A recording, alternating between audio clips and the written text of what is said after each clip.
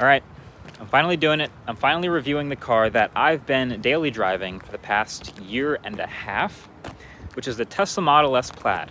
I put 30,000 miles on this car right here, which is a lot. And the thing about this car, I think there's a lot of first impressions out there about it, where people drive it for a week, 2 weeks, something like that. And a lot of them are right, but a lot of them are kind of like you have to live with the car to see if you will actually get used to some of these features. And so now, from an owner's perspective, I can tell you which features I like and which one I really hate, because there is one that I really hate.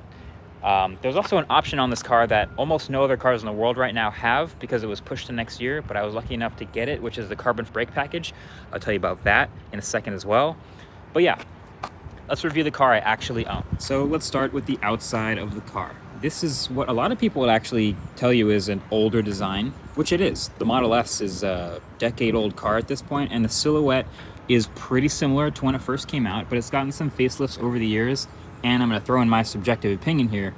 I still think it's a really good-looking car. It's a really nice silhouette. It is a big sedan, obviously, but it's a hatchback, for one. It's got the 21-inch wheels on it, which I think help a lot, and we'll talk, like I said, about the brakes in a second. But this is a 1.5-year-old Plaid, so it doesn't have the new headlights, but I still think they're pretty good. You can see the new fog lights up front, a little bit of that active or passive aero slack going through there. Big grille at the front for an electric car anyway. The front trunk. This is, oh, I should say this is wrapped, by the way. So the satin black and how dirty it is obviously not normal, and there's a little bit of black camo in here and on these. I think that was tasteful. Anyway, so the basics as far as specs are, this is a triple motor powertrain sedan from Tesla. It's got one motor between the front two wheels and two motors between the back two wheels. That's where most of your torque is. Obviously you're accelerating, you're shifting off those back wheels. A lot of that weight goes rearward, so that's super helpful. It'll do that 2 seconds 0 to 60 on a prep surface. It's a monster in a straight line, okay? I'll get to the driving experience in a bit. But also, it showed about 390 something miles on 100% charge when I first got it. We're now 30,000 miles in, and it shows about 365 miles to a full 100% charge. So it's about a 8 to 10% range degradation, which is close to normal, a little more than normal, but close to normal for an electric car that you get new. Now, you can't talk about owning a Tesla without talking about a key. Now, you can have a card key or a regular key fob, but I think what a lot of people do and what I do is use the phone, use the app on your phone as the key to the car. Because number one, it's incredibly reliable as far as how close you need to be to the car for it to actually unlock the doors. Look how close I get, right there, right there.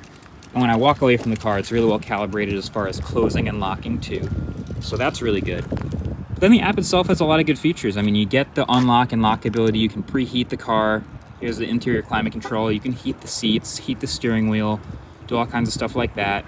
Beep the horn, see where the location is, view charging stats, call service. You can even summon it to you if you're kind of far away across the parking lot. I don't do it much, I don't recommend it, but the app is really good, okay?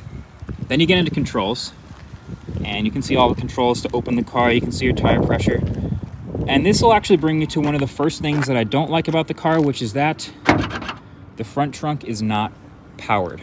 So it won't open by itself. I mean, it's kind of a bonus to have a powered opening front trunk, but for a $130,000 car, you'd think that would be included. And there's some other stuff that I'll get to that you'd think would be included, but isn't. Either way, pretty decent sized front trunk. Not huge, but not tiny. You could probably fit, I don't know, a duffel bag and a half, 3 backpacks, something like that. But I almost never use it because it's not powered. I have to open it manually every time. If I'm in the car like this, I'd rather throw something in the powered hatchback, which is huge. So this does not get much use on the car I actually own. I use it more on other EVs. So here we come around the back. Again, I don't know about you, but I think this is a good looking shape. The lights are flickering on video, but they don't usually flicker. That's how you know that it's a Plaid, unless you have the text that says Plaid. And if you know about the nice thick 3D one, then you know. A little carbon fiber spoiler back here, but here's the powered opening rear tailgate. I mean, this is a ton of space. I can fit all kinds of stuff in here. And then underneath this is a sub trunk where there's grocery bags, where there's duffel bags, frisbee bags, charging. I have a tire pressure inflator over here. I mean, this is a gigantic amount of space. There's a tiny bit of a curl up here with the dual motors under there, but over here, pull these and they release the seats. They don't fold down automatically, but you can then fold these down. And I have fit 2 entire bicycles next to each other in the trunk of this car. Now again, I'll say for $130,000, this should also let me pull the seats back up, but they don't. I have to do that manually. So I'll pop over here and put them back up. Now I'll actually start with the back seats here, which I think are decent back seats, but I'll get to interior build quality in a second. But for the size of this car, which is a pretty big car, most of the space is actually behind me in the trunk, and these are okay back seats as far as size. So this is a 6'3" driving position, and I'm right up against the chair in front of me. If the person in front of you is smaller, the space is better, but comfort-wise, I'm all right. It's not the worst thing in the world.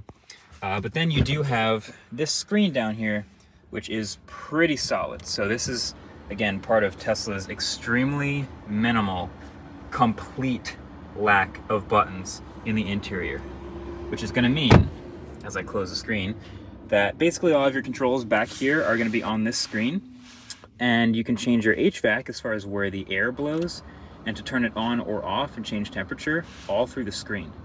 I don't do much of the other stuff, which is watching videos on the tiny screen or controlling the music, but you can if you want to. You can also heat the back seats but not cool them. Got 2 USB-C ports down here and some floor lights. But these are decently comfortable seats, and I find, not that I spend a lot of back seat time in my own car, but I find that this is pretty good. There's also a huge sunroof that is very well tinted, which I also like a lot. This is a solid back seat, but if we're going to talk about build quality and comfort, let's do the front seat.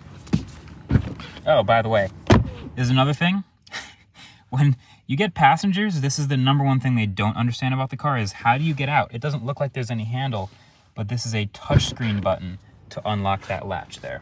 Anyway, front seat. So these handles here are the #1 thing that I believe, this is total speculation from me, but I'm pretty sure they're the #1 thing that break on Teslas.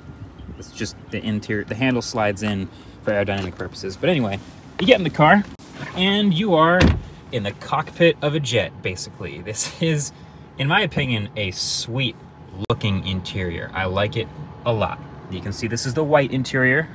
All the plaids also have the carbon fiber here. But this trim matches up nicely. The shapes are nice, multiple materials here. This is a good improvement, a pretty big improvement from Teslas of the past. I'll turn my fan speed down so you can actually hear me over that. But it isn't up to the spec of, I mean, you've heard this before, the Mercedes, the BMWs, the Porsches of the world, other $130,000 cars will feel like better build than this. Here's some examples, right? This carbon fiber sheet here is supposed to open halfway and then open all the way. It opens all the way for me, but it doesn't stop halfway. You can hear it try, but that's been broken for most of the time that I've owned this car. If it stayed open, I would also be able to pop this back, and have a ton of space in here. But also this pops back, there's more storage in here. I like the way it's laid out, but it's just not the most, there's creaking, there's just a little bit of extra wiggle room on some of the stuff you'd like there to not be. It's fine for me, because that wasn't high on the list for reasons why I got this car or why I like this car or enjoy it as a daily driver. But it would be nice if this stuff worked, right? Okay, so there are 2 things that I really like in this interior and 2 things that I really dislike. You can probably kind of guess what I'm talking about here. I'll let you form your guesses as you watch. But anyway, the things that I really like are actually, 1, the shape of the yoke. I really like it. I think this is one of the things that you spend some time with and you get used to, and I wouldn't go back to a normal wheel. And this is going to be subjective. It is a lot more square, and you do a lot more of this. And when you're driving, you kind of have to find those awkward spots where maybe you're doing a full K turn, or maybe you're pulling out of your driveway and you have to do a little more movement with it.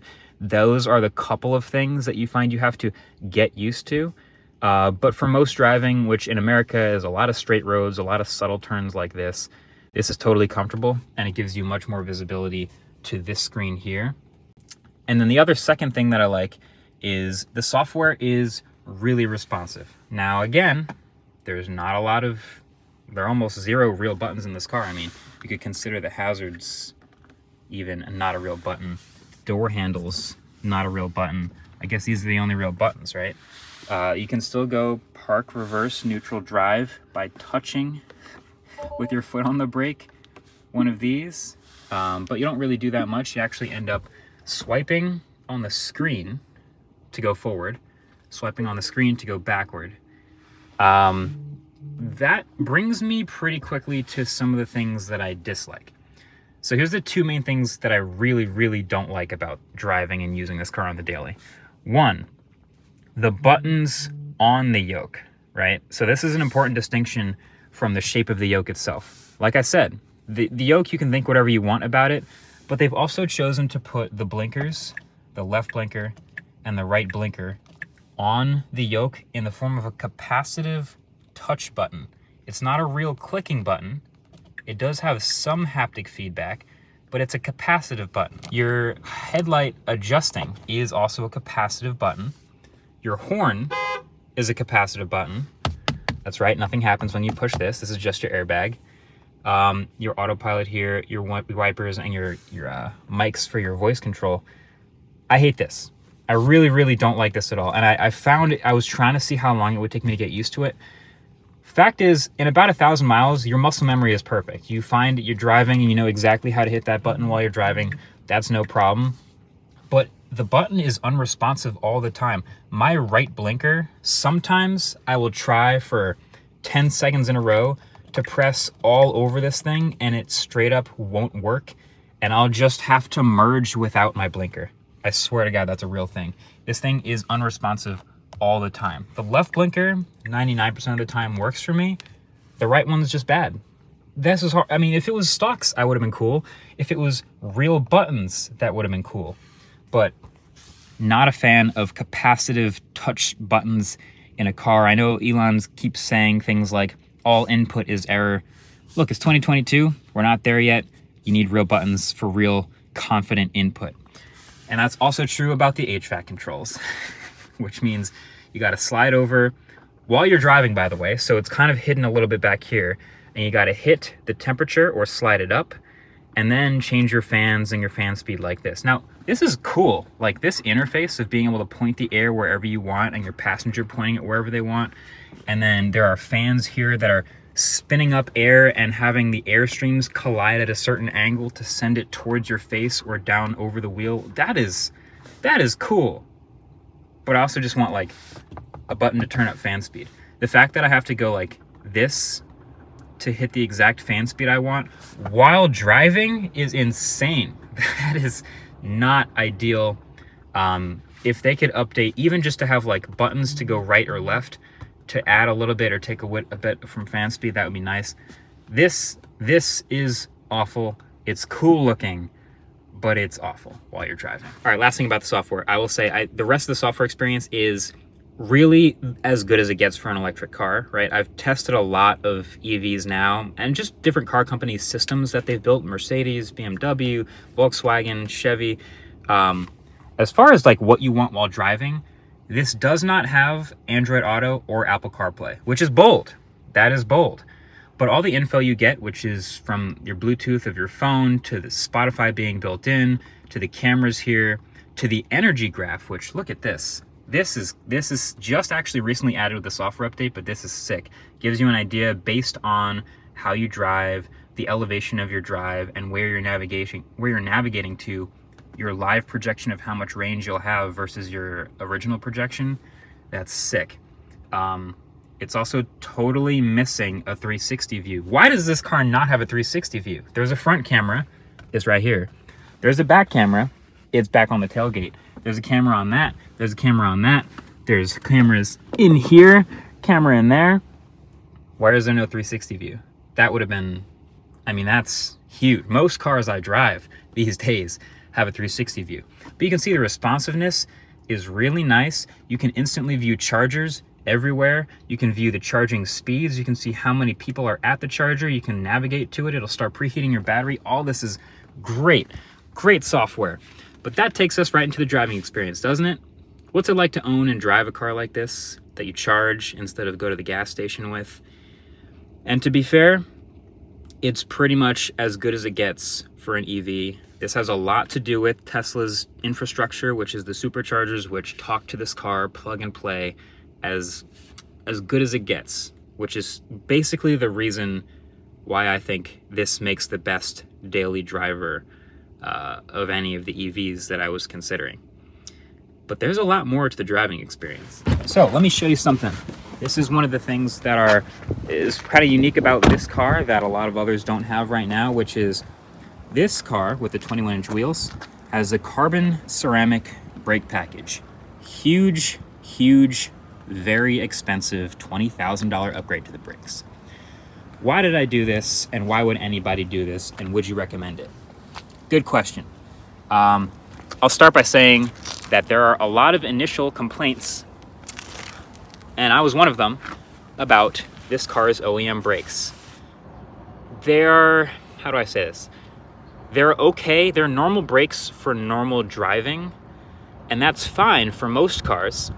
But this car also happens to accelerate faster than any other production car did at the time, which slowing down from the speeds that it is capable of so quickly requires more brakes, right? So from normal 30, 40, 50 mile an hour highway driving, no problem. These can stop repeatedly. But as you quickly find out when people go to drag strips or do a lot of repeated heavy braking or just spirited driving, the stock brakes are, after one or two hard brakes, they start to fade quickly. This is one of the options that you can take, which is there are some other brake package improvements, some other carbon ceramic brake packages. This one is actually really nice. It's very well calibrated, so you don't have to get a bunch of heat in the brakes to initially get that bite from the bigger brakes. They are more powerful right off the bat, and they do not fade. They are great brakes, but they're expensive, especially to replace. Should they have come with the car? No, I don't think so. I think there just should have been bigger, better steel brakes on this car. If you're gonna track this car, I would recommend these. I actually wouldn't recommend ever tracking a Model S without improvements to the brakes. These birds make weird noises. But as you can probably guess by all that talk, yeah, this car is a missile in a straight line. It's absurd. It's obscene. You've seen the videos. You might have even seen my own video when I first got it. The initial acceleration, the straight line acceleration, and just as far as like everyday driving, the ability to just place yourself on the road because of your ability to steer and drive and accelerate exactly the way you want to. It has also a lot to do with the calibration of the brake pedal and the regen. So taking your foot off the accelerator and having it reliably and predictably slow down all the way to 0 is super helpful. This car is very, very fun to drive in a way that is super fun to me. It doesn't handle as well as a Taycan. It doesn't handle even as well as some smaller EVs. But I love driving this car, that's for sure. Oh, and there are also some other unkept promises that I should address with this car. How many are there? I think there's at least 2 of them. One of them, or maybe 3. One of them was the ability to play a bunch of games in this front console. You can play some games. You can see all of the options here, one of them being arcade. And there are some, but don't they always advertise like Cyberpunk in here? That's not available. That never has been. I mean, this is cool. This is better than most. If you're at a charger and you get to just play games that are built into the car or watch YouTube videos, that's sweet. But you're not playing Cyberpunk in this car. So that's one. 2 is the full self-driving. I did a full video on the main channel of just me experiencing it and letting it drive me places. It works sometimes on some roads, and there will be plenty of updates in the future for it to get better, but it is very much still a beta, and I paid thousands of dollars for it to be able to do that years ago, and it's just now starting to be available and still in beta. I consider that a little bit of a botched promise. And the third is, and I don't know if this is still on Tesla's website, but claiming a 200 mile per hour top speed. That's not real. It never has been with this car. It's, I think, claimed that it will require a hardware upgrade. Right now, the car's top speed is like 160, which on any straightaway, on any track, is pretty much as good as you need to go. And with these brakes, fine. This is not a car I think I'd even want to go 200 miles an hour in, but they just kept saying it for so long. This car does not go 200 miles an hour. It has a max speed in track mode of 175. But that, for me, I think is about it as far as daily driver stuff to consider with this car. I'll leave it at this. I think this is the best daily driver in the world for me, for a couple reasons. I mean, American roads, lots of straight lines, being able to place yourself on the road, the acceleration, it's awesome. It's just a fun car. It has tons of space. And then as an EV, I do a lot of road trips. For Ultimate Frisbee, there's games, and I might go from New York to Boston one day, or to Ottawa or Montreal or Toronto, or back to New York or Philly or DC. And being able to rely on the supercharger network is huge. It's a huge part of owning and driving this car. Also, having a charger in the garage, starting every day with a full tank, it's great. So yeah, driving people around, driving equipment around, driving alone around, having a good time. I think this is a generally positive review from me, but there's just those couple of things that you don't think about when you don't own the car for a while, like the steering wheel, like the brakes, things like that. So there you have it. Matter of fact, one more thing I'll actually leave you with that I think way more cars should have at this price range that only this one seems to have, which are Sentry Mode and built-in dash cam. Sentry Mode being the cameras that just record to the internal computer, and you can, anytime someone walks by the car, have it trigger and record. So anytime anything happens to the car, you have a video of it. And the built-in dash cam, always recording while you're driving, recording to internal storage, rip that footage whenever you want. More cars should have that. So now I've been fair. I've talked about things the car should have, and not things that this car has that others should. Okay, that's it. That's my review of Model S Plaid, the daily driver, for me, for now anyway. Thanks for watching. Catch you guys in the next one. Peace.